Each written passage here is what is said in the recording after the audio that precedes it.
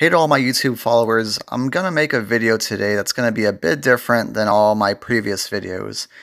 Today I'm wanting to reminisce and look back at some of my favorite videos I've made through the years that are on my YouTube channel.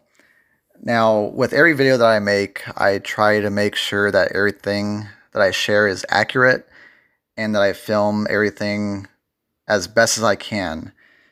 So, I'm just going to go ahead and focus, like I mentioned, on the videos that I made that are my personal favorite, that I had a fun time filming or doing research on, and also share some stories that have happened while I was filming.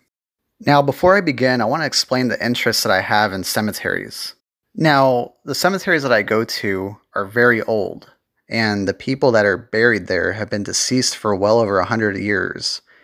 And I think to myself, wow, these people, of course, were once alive, and they lived in this city. They had a family, they had a living, they had life events that occurred while they were on this earth, and then one day they died.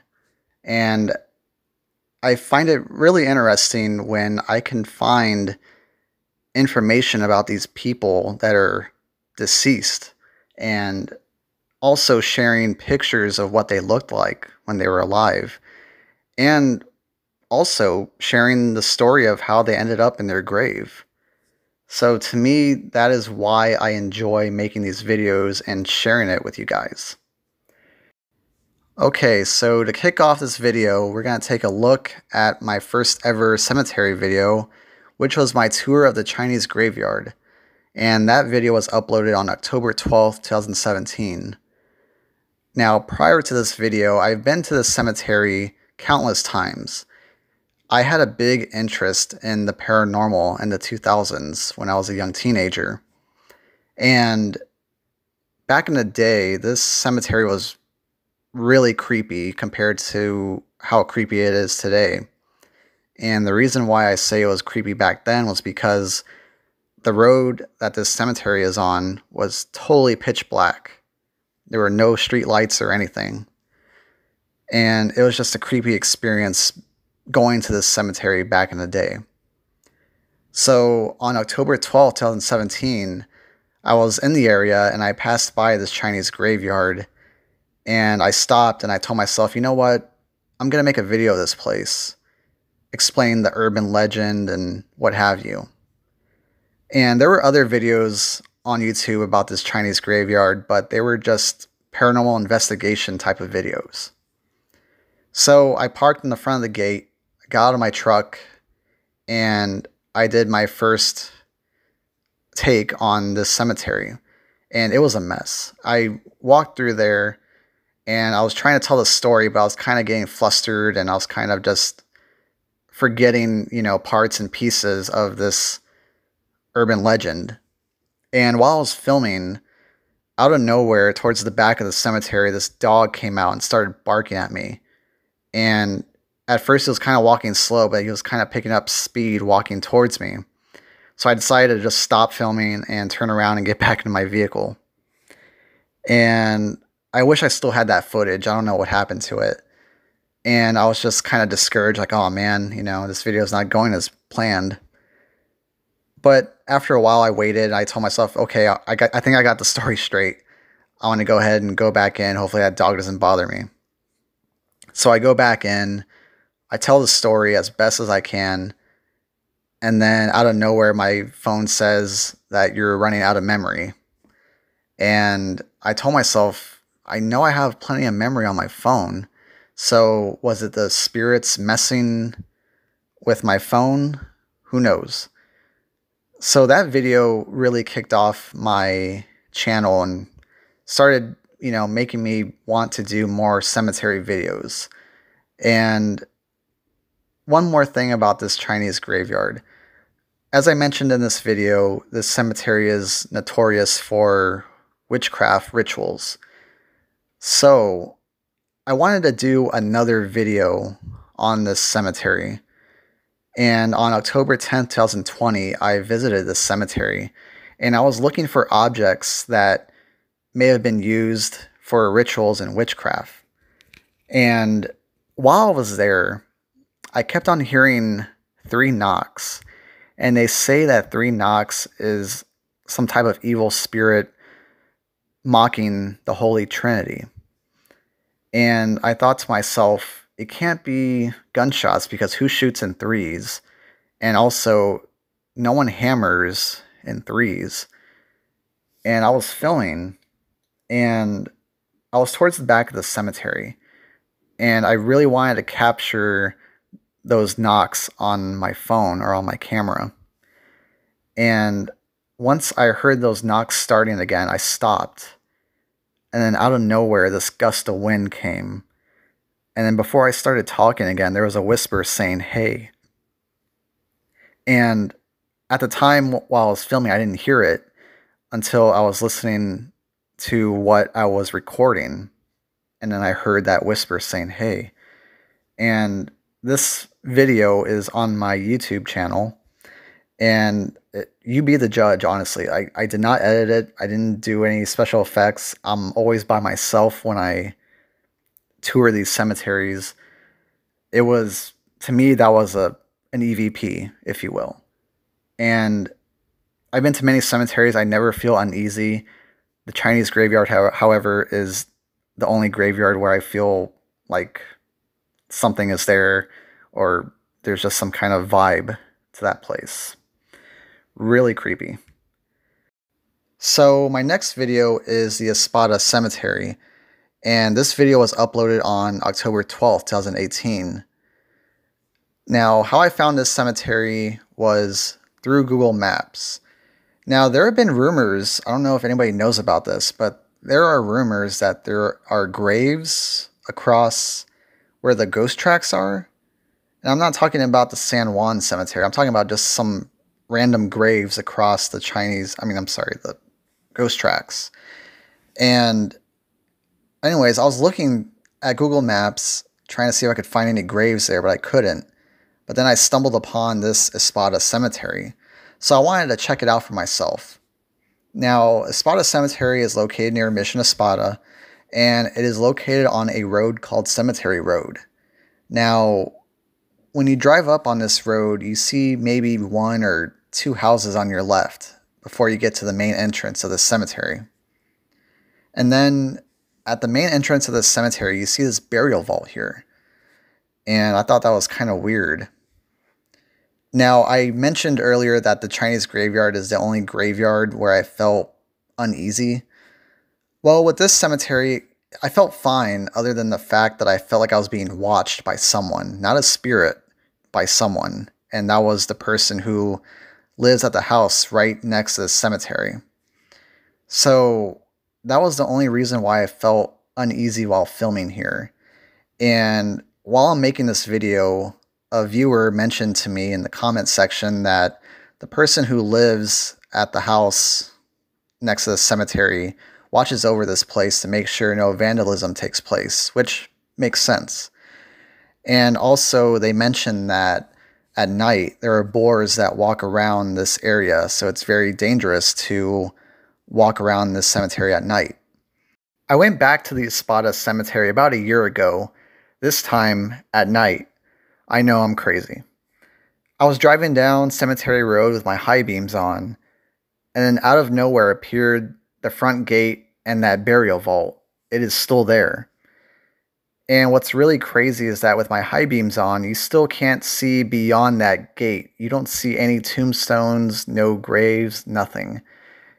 Any other person wouldn't even know there was a graveyard there if they were driving down this road, other than the fact that they're driving down a road called Cemetery Road. My next video that I want to talk about isn't a cemetery video, but my first ever urban exploration video where I trespassed on private property, and that is the abandoned San Antonio Speedway on Highway 16 South. Now, this video was uploaded on May 4th, 2020, and I remember this video because it was really hot, and for some reason, I took a harder way to get inside this abandoned racetrack than going through the entrance on Highway 16. And I think I did this now that I look back at it because I didn't want to get caught. And I guess that's smart on my part. And I really like this video because I started doing a little bit of editing on my videos from this point. And I found some clips of this speedway back when it was in operation. And you see the race cars racing around the racetrack. And then it just stops and it goes to present day abandoned racetrack.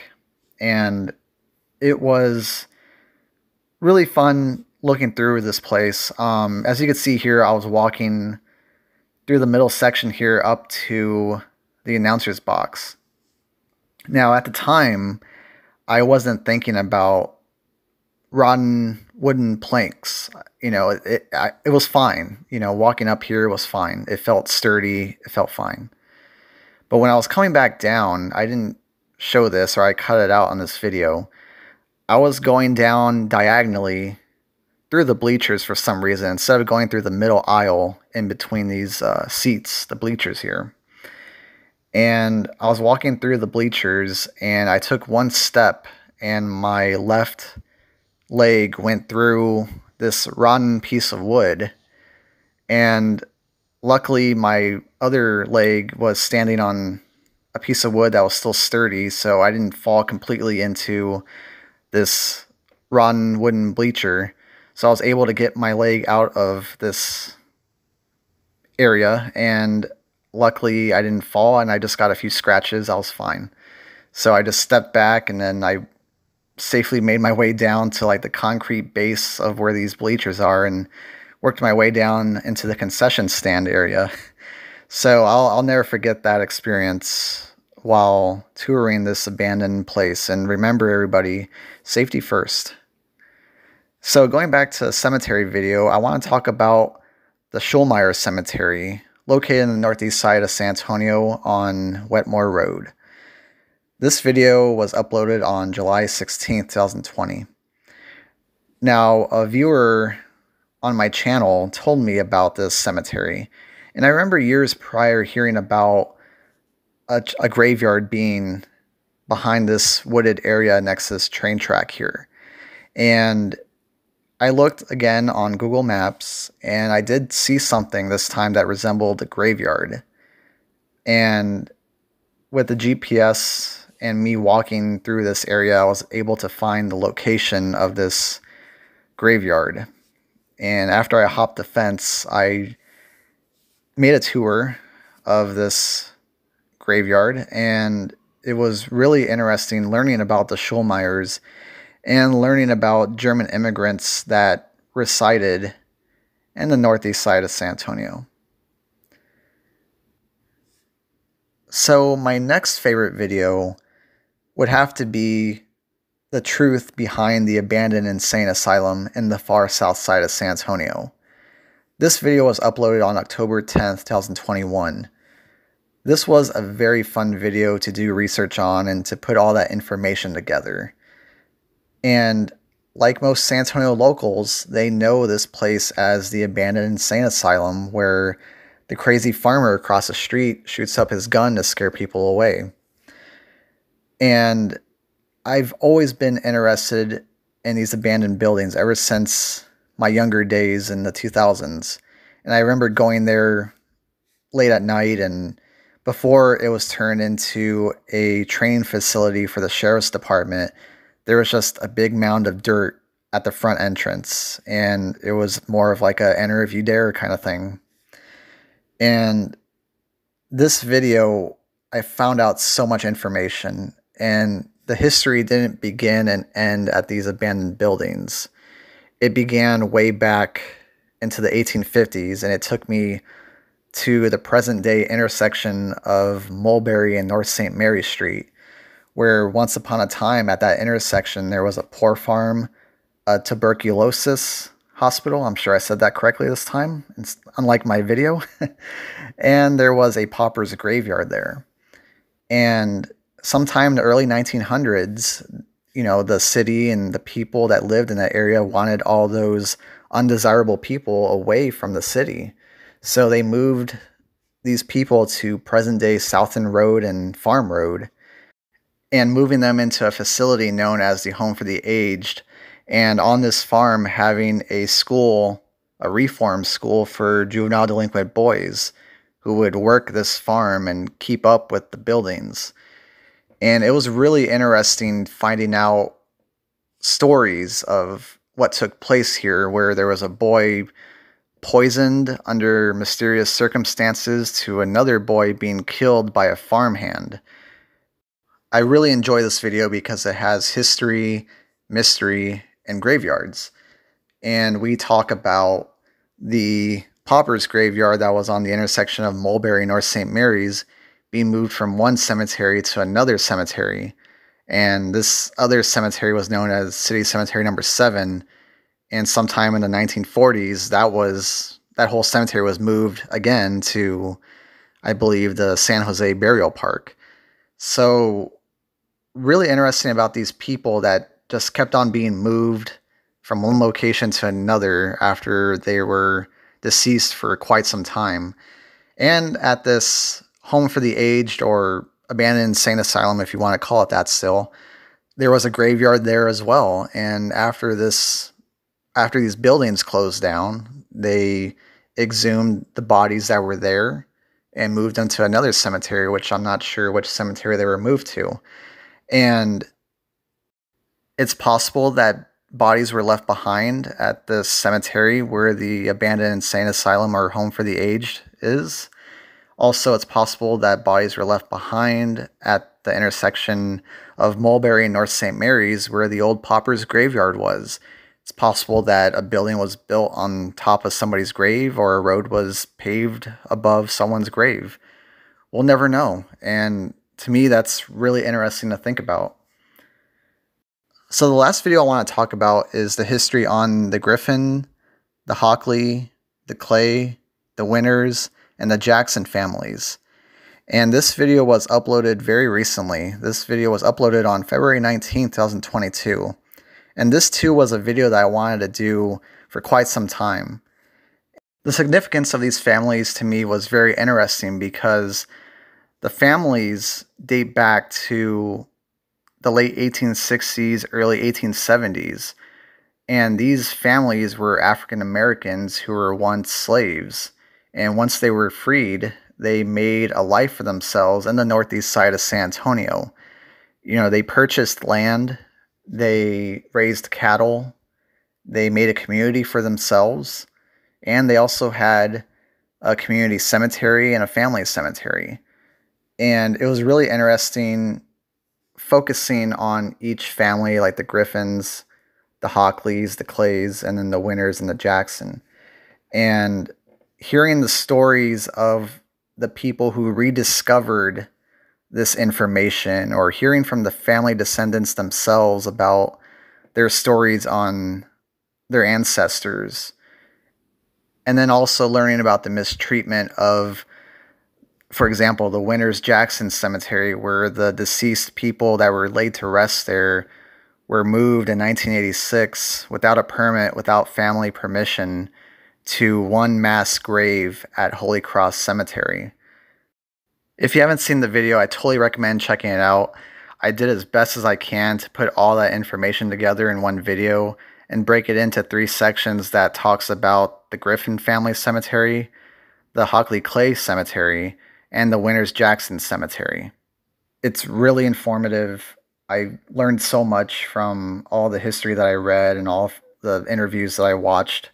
And I think it's really good history. So definitely check it out. And that pretty much wraps up me looking back at my favorite videos on my YouTube channel through the years.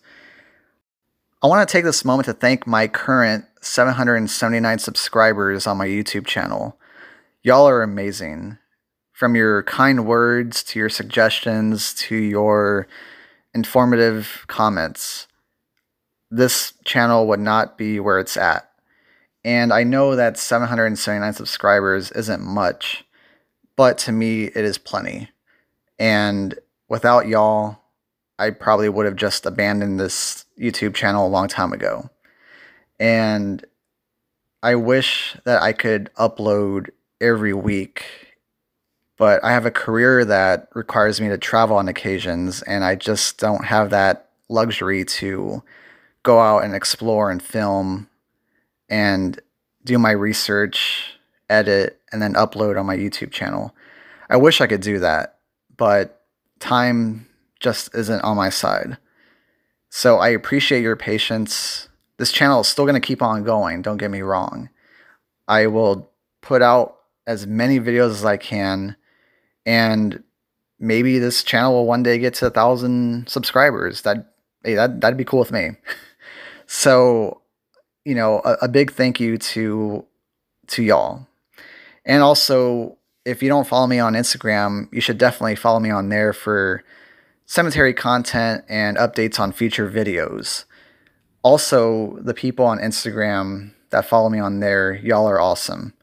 I love hearing your stories about abandoned cemeteries. There are some cemetery enthusiasts that follow me on there as well. And I love hearing the stories, and I say keep them coming. And Instagram is also the best way to contact me if you have any information about abandoned cemeteries or any stories about anything. So I'm going to go ahead and end it there, and I'll see y'all in the next video. Thanks for watching.